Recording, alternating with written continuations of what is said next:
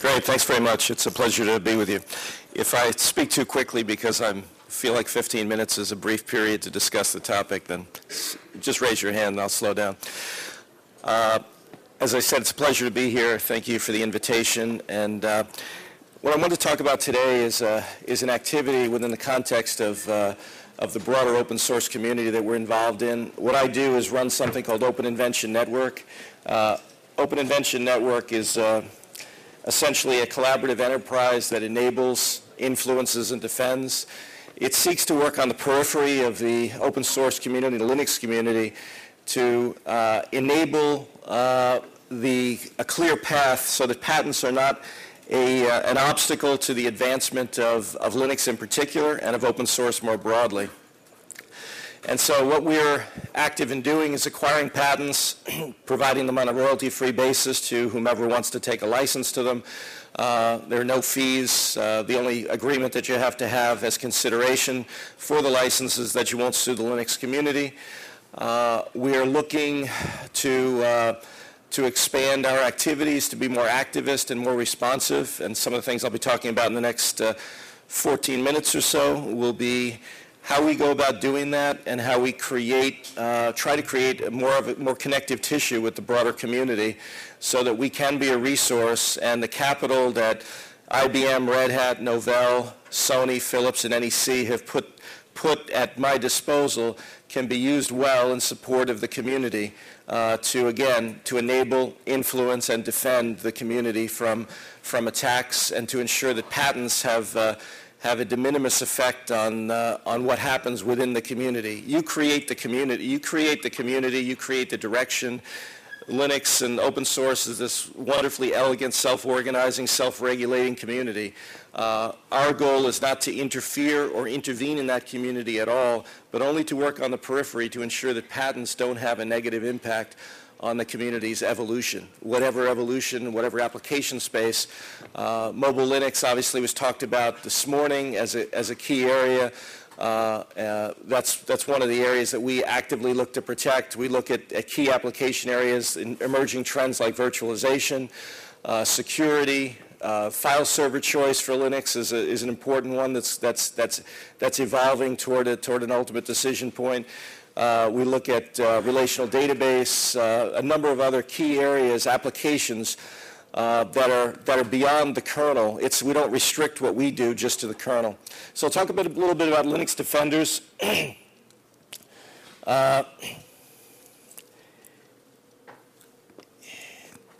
Within the context of what we do, you see that we acquire patents. We have this directed invention activity. We're looking to take patents out of play that are going to be relevant to the Linux roadmap. To where Linux may go, we acquire patents.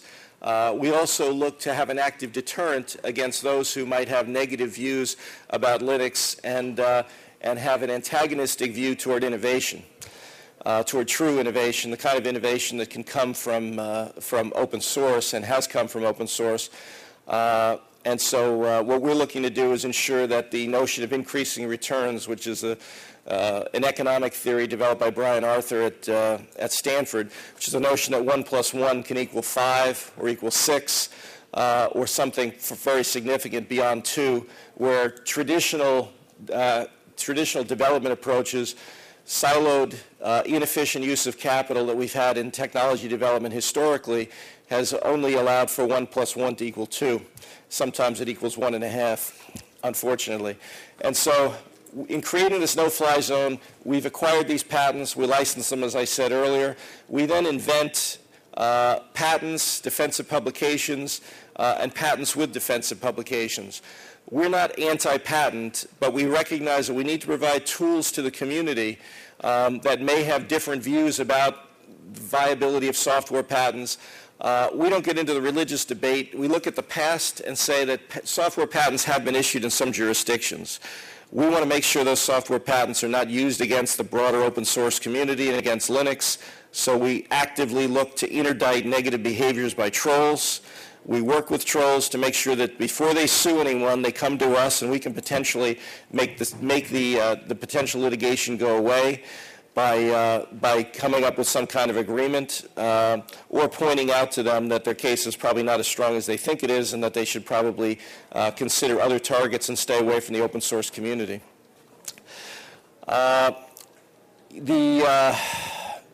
I'll talk about defensive publications and how one of the main thrusts of what I want to talk about today are defensive publications. The program that we have around Linux Defenders, we just opened up. We'd had it on a trial basis, and we just opened it up to the broader population so that it's now available for anyone to come onto the Linux Defenders site. And something that existed and was largely used in the more proprietary community was something called peer-to-patent. What we've done is created a portal to peer-to-patent, and we're inviting the open source community to come in and support a certain challenge that we have. A lot of applications that are still coming in, because patent reform hasn't occurred in the U.S., the legislative reform hasn't occurred, which drives regulatory reform and a different approach to what is patentable.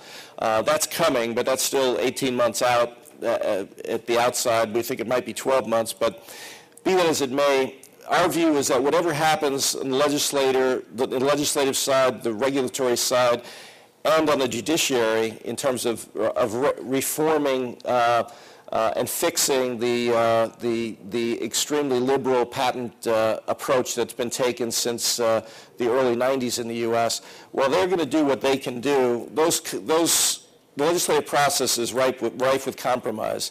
So as a result, what we're trying to do is create a situation where we're enabling or facilitating market-based reform, where the market, and it's really the people in this room, the people that are out in the hall, the people that were in the amphi this morning, and the tens of thousands of other people who are in the development community that we want to enlist the support of to be able to, for applications, patent applications that have prior art that the Patent and Trademark Office doesn't have the time, resource, or capacity to identify, but you know there is prior art. Look at the website, see these patent applications that are up there, contribute prior art, show that there were prior references. We can then have those patents through a relationship with the Patent and Trademark Office, have those patent applications rejected. A lot of things are still coming through. The program is still too liberal, and there are far too many patents granted. And what we're supportive, and I'm supportive personally, of high-quality patents. Let's get back to the system. Patents have their place. Patents don't necessarily have a place in the community that you participate in. And so what we're trying to do is deal with the legacy of this liberal patent environment, particularly in the U.S. But you can become involved in helping to provide prior art so that these applications that shouldn't be granted get rejected. You can also help on what's called post-issue peer-to-patent, patents that have already been granted where there's prior art. The first case, the peer-to-patent was for applications. They haven't yet been granted.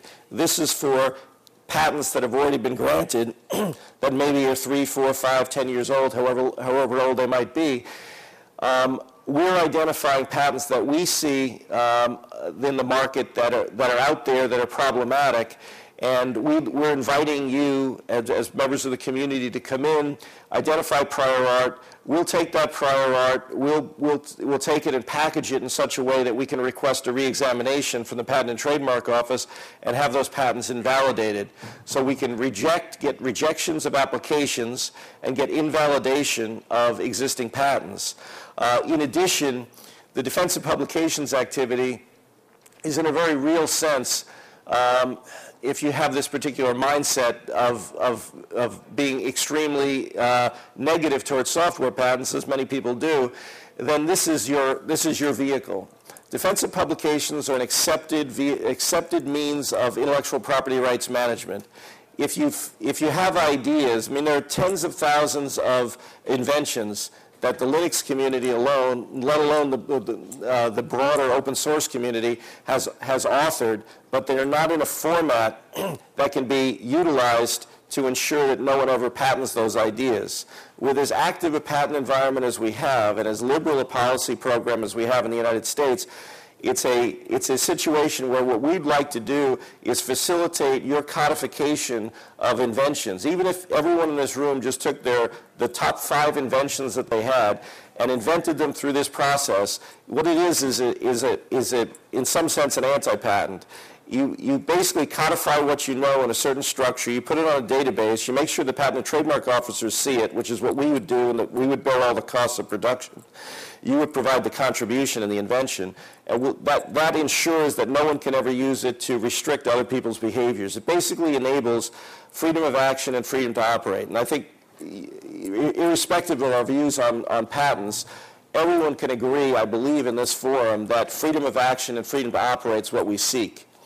That's what I'm looking to protect, and that's what I'm looking to affirm. And one way you can help me is to contribute your ideas as inventors in this alternative medium of intellectual property, not patents, but contributing defensive publications. These restrict others from gaining access to patents that they can then use against you or against anyone in the community.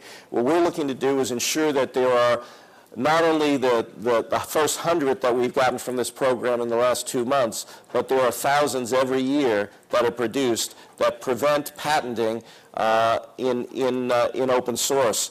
Linux Defenders 911 is another program that hangs off of this activity. There are a number of companies that are being approached on a daily basis, large companies, small companies, that are approached by large companies about, we have these patents and we think that these read on Linux and you're going to have to take a license from us, otherwise we're going to shut you down. A lot of threats and a lot of rhetoric, different strategies for different size companies. In some cases, large companies are being encouraged to take licenses and they're being subsidized by the licensor. The large aggressor company that in this case has been active is seeking to get people to sign what seem like very innocent, no-cost licenses, so that over time, in 6 months, 9 months, a year, they can show 50 or 60 Fortune 500 companies and say, look, all these Fortune 500 companies licensed our IP, our patents, because they view it's important to have it to operate Linux. And so they want to create a rebuttable presumption, a false but rebuttable presumption that you need their patents in order to participate in Linux, which you don't. So we're looking to educate and communicate with the community and have them communicate with us. If you're attacked, if your company gets a call that's a threatening call from another company, let us know. We can help. We have relationships across the universe of legal teams, and we have assets that we can use ourselves to help look at the patents that are being asserted against you. We can identify talent that can work with you as well. That's modest cost or no cost even, because lots of people in the legal community, there are people here today, there are people in the States, there are people all throughout Europe. They're interested in helping helping you navigate through the legal issues that are out there related to patenting and related to copyright. So peer-to-patent, post-issue peer-to-patent, to summarize, defensive publications. These are activities that we're involved in. These are the core activities in our defensive activity on Linux Defenders. It's a program that was launched in late November, early December. We've already had very significant uptake. And Linux Defenders 911 is essentially, this is all part of market-led reform designed to enable the community to continue to grow and advance without fear of concern that patents will impair your ability to contribute to a certain platform. As I said, mobile Linux is one of the core platforms that we're focused on right now, because regardless of whether it's a Symbian mobile Linux platform or whether it's an Android mobile Linux platform, we're intent on ensuring that there are protections so that patents do not derail the ability of the user community, the general population, to uptake and recognize that what mobile Linux represents is electronic clay. It's the opportunity for the broader development community to engage in and build applications that allow for the localization, regionalization, and nationalization of devices so that they're no longer the same product you buy in Tokyo as the same product you buy in Stockholm, or the same product that you buy in New York. These are devices. Devices are now becoming more extensions of ourselves, and Sergey Brin, the people at Google, get this as well as anybody, that this is really the realization of what we used to call in the 90s software-definable radio. It's a device that fits with who we are. Thanks very much for your time, and I think we covered everything.